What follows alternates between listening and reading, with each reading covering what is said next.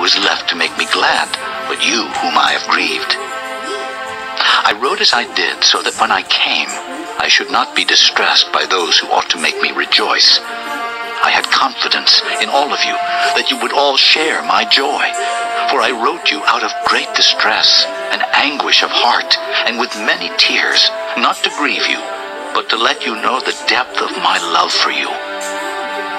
If anyone has caused grief, he has not so much grieved me as he has grieved all of you, to some extent, not to put it too severely. The punishment inflicted on him by the majority is sufficient for him. Now, instead, you ought to forgive and comfort him, so that he will not be overwhelmed by excessive sorrow.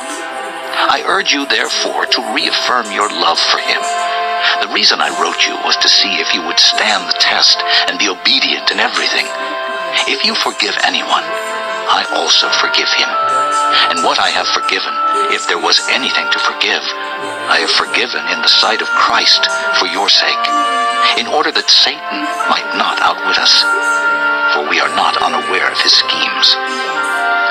Now when I went to Troas to preach the gospel of Christ and found that the Lord had opened a door for me, I still had no peace of mind, because I did not find my brother Titus there.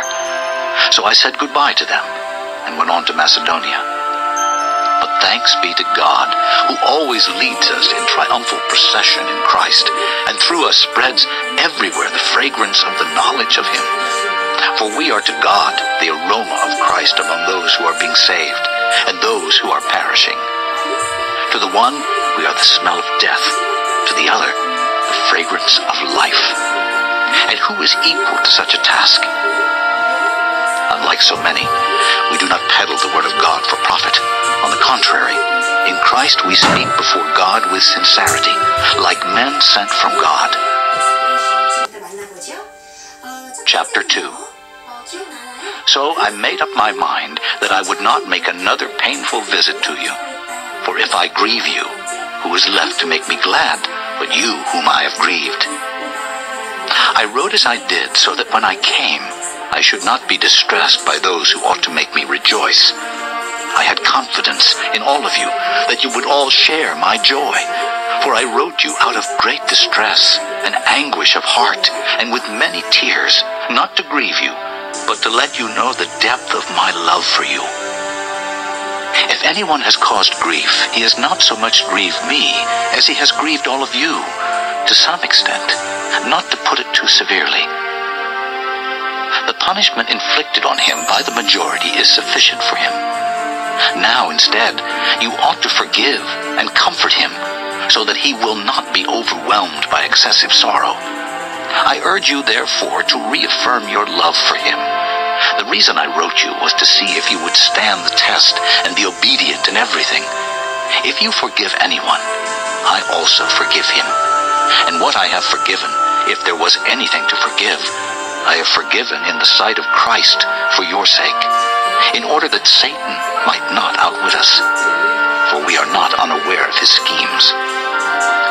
Now when I went to Troas to preach the gospel of Christ and found that the Lord had opened a door for me, I still had no peace of mind, because I did not find my brother Titus there.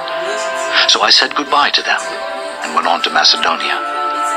But thanks be to God, who always leads us in triumphal procession in Christ, and through us spreads everywhere the fragrance of the knowledge of him. For we are to God the aroma of Christ among those who are being saved and those who are perishing. To the one, we are the smell of death. To the other, the fragrance of life. And who is equal to such a task? Unlike so many, we do not peddle the word of God for profit. On the contrary, in Christ we speak before God with sincerity, like men sent from God. Chapter 2. So I made up my mind that I would not make another painful visit to you. For if I grieve you, who is left to make me glad but you whom I have grieved? I wrote as I did so that when I came, I should not be distressed by those who ought to make me rejoice. I had confidence in all of you that you would all share my joy, for I wrote you out of great distress and anguish anguish of heart, and with many tears, not to grieve you, but to let you know the depth of my love for you. If anyone has caused grief, he has not so much grieved me as he has grieved all of you, to some extent, not to put it too severely. The punishment inflicted on him by the majority is sufficient for him. Now, instead, you ought to forgive and comfort him, so that he will not be overwhelmed by excessive sorrow. I urge you, therefore, to reaffirm your love for him. The reason I wrote you was to see if you would stand the test and be obedient in everything. If you forgive anyone, I also forgive him. And what I have forgiven, if there was anything to forgive, I have forgiven in the sight of Christ for your sake, in order that Satan might not outwit us, for we are not unaware of his schemes. Now when I went to Troas to preach the gospel of Christ and found that the Lord had opened a door for me, I still had no peace of mind, because I did not find my brother Titus there. So I said goodbye to them and went on to Macedonia. But thanks be to God, who always leads us in triumphal procession in Christ, and through us spreads everywhere the fragrance of the knowledge of him. For we are to God the aroma of Christ among those who are being saved and those who are perishing. To the one, we are the smell of death. To the other, the fragrance of life. And who is equal to such a task? Unlike so many, we do not peddle the word of God for profit. On the contrary, in Christ we speak before God with sincerity, like men sent from God. Chapter 2. So I made up my mind that I would not make another painful visit to you. For if I grieve you, who is left to make me glad, but you whom I have grieved? I wrote as I did, so that when I came, I should not be distressed by those who ought to make me rejoice.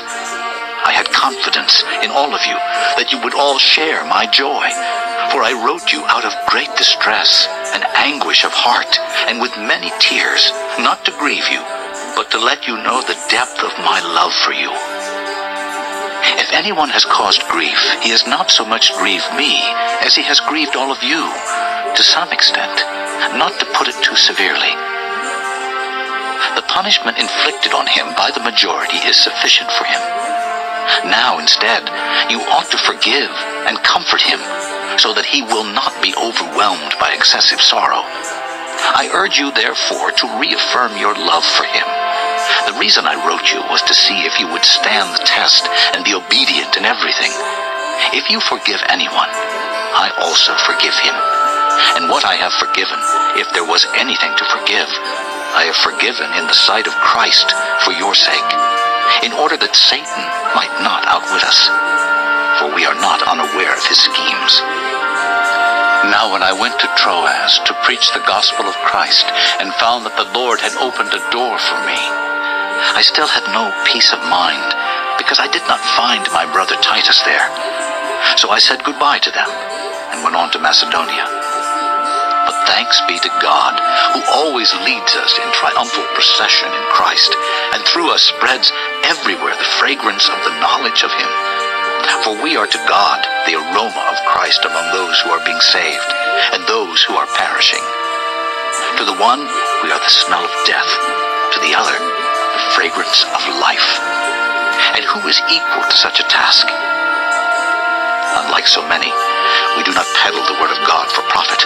On the contrary, in Christ we speak before God with sincerity, like men sent from God. Chapter 2. So I made up my mind that I would not make another painful visit to you. For if I grieve you, who is left to make me glad, but you whom I have grieved? I wrote as I did, so that when I came, I should not be distressed by those who ought to make me rejoice. I had confidence in all of you, that you would all share my joy. For I wrote you out of great distress and anguish of heart, and with many tears, not to grieve you, but to let you know the depth of my love for you. If anyone has caused grief, he has not so much grieved me as he has grieved all of you, to some extent, not to put it too severely. The punishment inflicted on him by the majority is sufficient for him. Now, instead, you ought to forgive and comfort him, so that he will not be overwhelmed by excessive sorrow. I urge you, therefore, to reaffirm your love for him. The reason I wrote you was to see if you would stand the test and be obedient in everything. If you forgive anyone, I also forgive him. And what I have forgiven, if there was anything to forgive, I have forgiven in the sight of Christ for your sake, in order that Satan might not outwit us, for we are not unaware of his schemes. Now when I went to Troas to preach the gospel of Christ, and found that the Lord had opened a door for me, I still had no peace of mind, because I did not find my brother Titus there. So I said goodbye to them, and went on to Macedonia. But thanks be to God, who always leads us in triumphal procession in Christ, and through us spreads everywhere the fragrance of the knowledge of him. For we are to God the aroma of Christ among those who are being saved, and those who are perishing. To the one, we are the smell of death, to the other, the fragrance of life. And who is equal to such a task? Unlike so many, we do not peddle the word of God for profit. On the contrary, in Christ we speak before God with sincerity, like men sent from God. Chapter 2. So I made up my mind that I would not make another painful visit to you. For if I grieve you, who is left to make me glad, but you whom I have grieved? I wrote as I did, so that when I came, I should not be distressed by those who ought to make me rejoice. I had confidence in all of you that you would all share my joy. For I wrote you out of great distress and anguish of heart, and with many tears, not to grieve you, but to let you know the depth of my love for you. If anyone has caused grief, he has not so much grieved me as he has grieved all of you, to some extent, not to put it too severely. The punishment inflicted on him by the majority is sufficient for him. Now, instead, you ought to forgive and comfort him, so that he will not be overwhelmed